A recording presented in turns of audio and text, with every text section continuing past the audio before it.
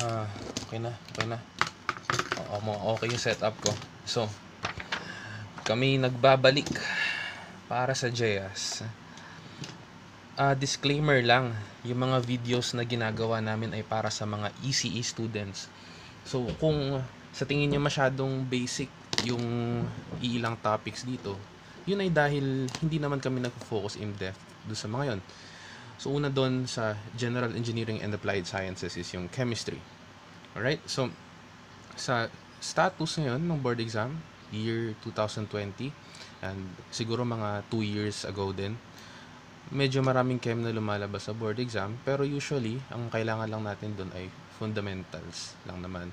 So, ito yung medyo summary ng chem na topics na kailangan ninyong malaman, mga ECE. And pag may napansin man kayong mga hindi kasama dito, yun ay most likely dahil advanced na sila. Okay, so mahalaga lang na okay kayo sa fundamentals. Alright, so simulan natin sa video na to na pag-describe lang ng matter. Matter, maayos yung setup ko.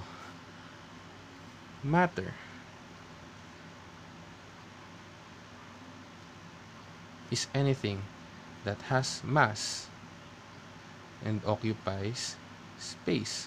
So, ibig sabihin nun, meron siyang volume na ino-occupy.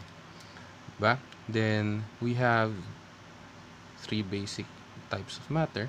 Solid, liquid, gas. Okay?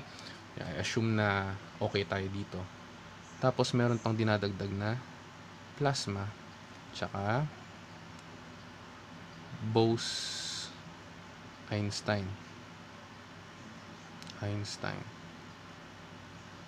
condensate.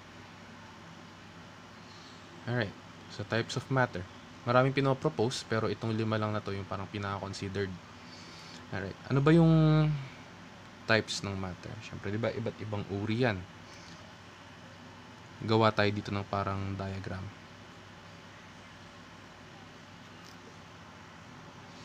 Okay, so si matter can be classified as a substance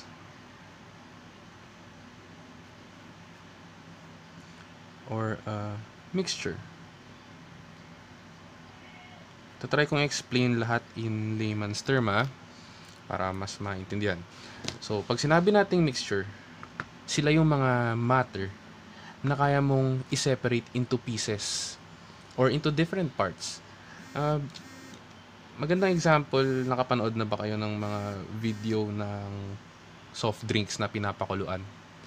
So, kung nakapanood man kayo, baka napansin nyo na pag pinakuluan yun, mag-evaporate yung tubig. Matitira yung asukal na kulay itim, nag-crystallize. Isang halimbawa ng mixture yun, kasi napag-separate mo yung mga parts niya. Ba? O kaya yung mga basic lang, kunyari, halo-halo. Pwede mo tiyagain, hiwa-hiwalayin mo yung parts niyan, lalo na pag wala kang magawa. So, ang kabaliktaran ng mixture, substance, sila yung mga matter na hindi mo na nasa-separate into parts. Sample, water. Ba?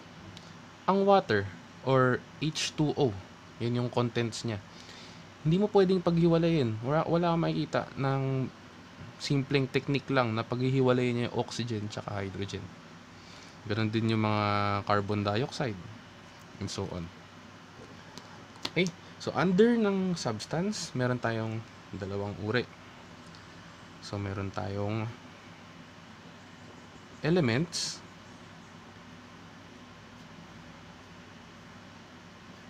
and compounds. Okay? Elements, sila ay yung mga substance na, kumbaga, isa-isang part lang, isa-isang type lang. Halimbawa, yung mga oxygen, carbon, nitrogen, na yung nakikita nyo sa periodic table na pag-uusapan din natin after. So, kapag compound naman, from the word itself, compound, yung mga pinaghalo mo na. Halimbawa, H2O, CO2, NH3, sobrang dami niyan. Diba? Dito naman sa mixture, again, yung mixture, yung mga kaya mong i-separate in two parts. Yung paghihiwalay mo. So, meron dalawang uri ng mixture.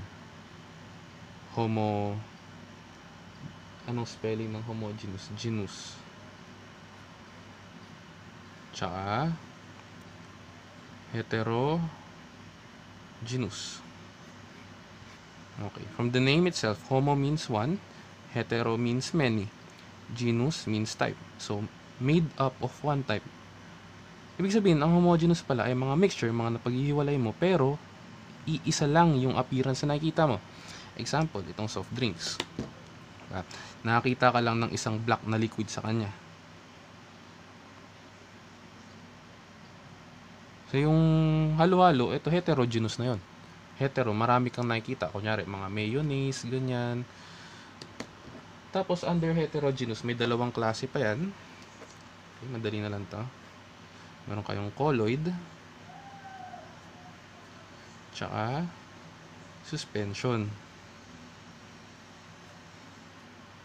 Ang pinagkaiba naman yan, pag sinabi mong suspension, ito yung hindi talaga, tinry mong i-mix yung dalawang bagay, pero hindi nag-dissolve.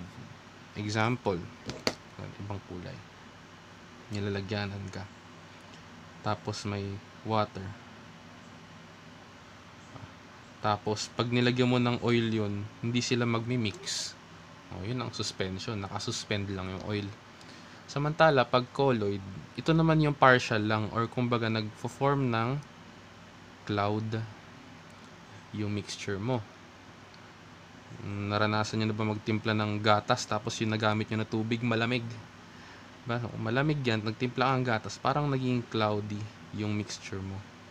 Yun naman yung colloid. Okay?